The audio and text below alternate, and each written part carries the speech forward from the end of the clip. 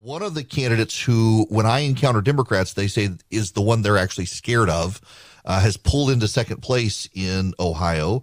And I wanted to get him on the show. The Democrats think he's just probably a better fit against Tim Ryan, the Democrat who's probably going to be the nominee there. And they're hoping he loses. And so I hope he wins. And his name is Matt Dolan, and he joins me by phone. How are you? Hey, Eric. Good. How are you doing? Great. So let me ask you just the overview of your race. It's kind of fascinating to me. President Trump, of course, came out, endorsed J.D. Vance the other day. He kind of pulled into first, but there's this cluster of all of you tied in second place.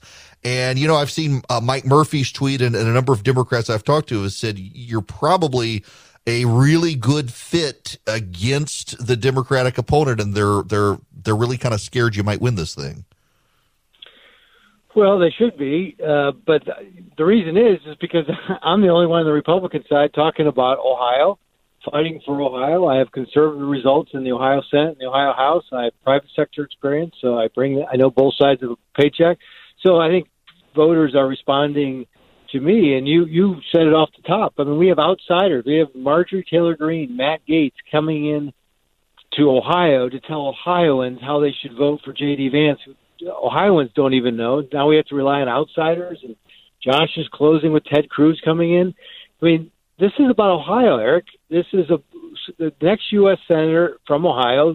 You better know Ohio, better know Ohio issues, and that's why I'm rising up in the polls, and I'm going to finish first next Tuesday because I'm the one that has conservative results. I'm the one that doesn't have to change my message to beat the Democrats. Now, let's talk about Ohio because, you know, when I get on candidates running nationwide, and I say, what's your issue? It's always, well, it's Joe Biden, it's the Democrats, it's the left's agenda. What about Ohio? What's the big issue in Ohio that you would focus on? Well, you can't separate the two. I mean, Ohio is an all-the-above energy state. We are blessed with every source of energy creation you can think of. But when the Biden administration on day one shut down Ohio workers and shut down Ohio development of energy, you know, he not only raised inflation across the country, he certainly raised it here in Ohio, but he shut jobs down. Now we have a Democratic administration wants to shut down Line 5, which is a distribution pipeline to a refinery in Northwest Ohio. Thousands of jobs at stake. So that's front and center. Inflation's front and center. You know, border security is front and center in Ohio because I know law enforcement. I was a prosecutor. Now I work with them in my legislative capacity. And, Eric, 2021, Ohio had the most overdoses from fentanyl in the history of our state. And as I go around the state, talk to sheriffs and police chiefs, most of whom are supporting me, they're saying it's coming from the border. These dealers are coming right up from Mexico into Ohio, and people are dying. So Republicans want somebody to execute, Eric. We had everything. We had the House, we had the Senate, we had the White House in 2017. Why didn't we get the border secured? Why didn't we pass Trump's plan, put it into law? I mean, that's what people are talking about, their financial security and their border and neighborhood security. Now, you've got a background as a lawyer and in business. I know your family is tied to the Cleveland Guardians. In the private sector with the economy, the way it is shaped right now, I want to talk to you because I'm getting a ton of phone calls from people on the issue of bailing out student loans. And it seems to me that would, in addition to inflation and everything else, we're kind of rewarding people who went into debt and punishing the people who either paid off their loans or never got into debt in the first place. Seems like those priorities are really mixed up.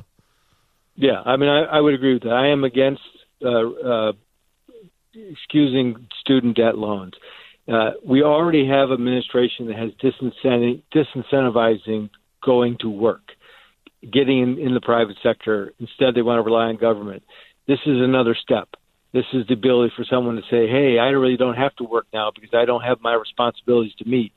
And then, Eric, if you're 21 years old, 23 years old, you get this debt excused by the government. What's going to, when you're 27 and you have a house debt, I don't feel like paying it anymore. You know, are we constantly going to be looking at the government to bail us out? I'm a partner in a law firm, and there was nothing more attractive to us than a young lawyer who went out and got a house with a mortgage. We know that young lawyer is going to be incentivized to work. We've got to make sure Americans stay incentivized to work. I'm hearing you talk about a law firm. I was a lawyer for 6 years, and I'm sorry. I'm glad I lucked into radio. Not for everybody. I figured I'd get the JD and go to Washington and get involved in politics, and then I married a woman who didn't want to move to Washington, so I had to be a lawyer. It is a tough business. You've got to be tough to be a successful lawyer. But you also have to work to get things done, and that's the same talent that I take to the legislature and will take to Washington. Now, let me ask you about the pro-life movement in Ohio. Some have been critical of you for not voting for a piece of pro-life legislation, and as I understand it, you didn't vote for it because you knew it wouldn't go anywhere. And I want to just let you explain to people who I know one of your opponents is attacking you as not being pro-life when I know that you are, and wanted to give you an opportunity to talk about that. Well, I appreciate that. Yeah, so I'm the only one that can point to real pro-life results. Some of them weren't even in Ohio where I'm working on the pro-life movement. So if you want someone who's pro-life, look at his record. I have voted for and worked on 13 pro-life bills, all of which became law, all of which survived liberal attacks by the court, and have done what we wanted to do. And that's, Eric, over the course of my time in the legislature, abortion in Ohio has gone down 40%. I have been fortunate enough to be asked to lead the state budget process 3 times. In each of those budgets, we have invested in crisis pregnancy centers around Ohio, which makes sure that the mother carries the baby to term and they have the proper health and wellness before and after the birth. I have been singular focused on what works. There are a lot of bills that come before us which sound good and are help the movement, but they do not pass legal muster, and they pass and they never go anywhere. And there's a case where we have bills that have not been enacted at all because they get shot down in the courts. Planned Parenthood raises money off of them, and we don't move them. We don't move the movement forward. For example, and I'll be quick here. When I talk to people about pro-life, I say, how many of you realize that the laws in Ohio, we've made it 20 weeks. Viability is at 20 weeks. We're one of, I believe, 6 states that has it there. And most people don't know it, Eric. You know why? Because Planned Parenthood didn't sue on that one. They did not sue. So we got into place, and we've been reducing abortions. Now, of course, they sued at 15 weeks with Mississippi and the case before the Supreme Court. We'll see what happens, and hopefully the states will have an ability to end abortion. Yeah, I totally get that, by the way. I appreciate it. And yeah, I hate giving the left the opportunity to fundraise in a situation, and while fundraising in that situation, us not being able to put points on the board. Real quick, before you get off of here, I've always been fascinated with Ohio, a state I haven't traveled to as much as I need to, particularly given the number of listeners I have up there. But you've got kind of a Rust Belt Ohio and a technology Ohio. You've got an Ohio up in Cleveland that's just south of Detroit almost. How do you navigate the different divides within Ohio to try to prioritize the things that you think the voters of Ohio really do care about, particularly when even within Ohio there are so many regional divides? Well, you obviously do know Ohio. We do have regional divides, but we're unified by the same message. Lower taxes, less regulations, workforce development, all the above energy, and good infrastructure, no matter where in Ohio. If we create an Ohio like that, we're vital for businesses. I've been a part of all of that. Intel's coming to Ohio, which is the largest microprocessor because of our economic climate. That's what we need to do in Washington to make sure that more manufacturers come back to the United States, create American jobs, have new trade alliances with countries other than China.